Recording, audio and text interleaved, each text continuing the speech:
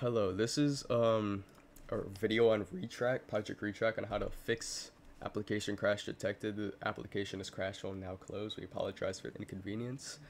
Some people in my comment section have told me to make a video on this, so I'm here doing that. So the first thing you gotta do is go to your desktop and then type Windows key R on your keyboard. And then this little thing run should pop up in the corner.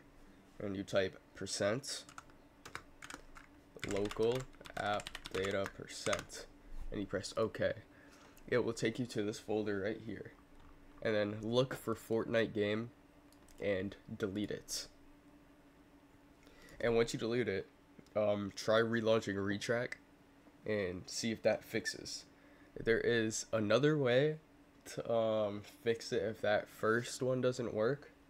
It is to try and reinstalling the build, like delete the old Retrac build and re-download it and see if that fixes. Or you could, and make sure you have WinRAR installed and extracted on your computer. That could be an issue. So hopefully this helped you guys. And if you want any other videos on telling you like how to fix anything for Retrac, please let me know in the comments. I'll try my best. But and in the comments, please let me know if this worked for you. Okay, I'm gonna go now.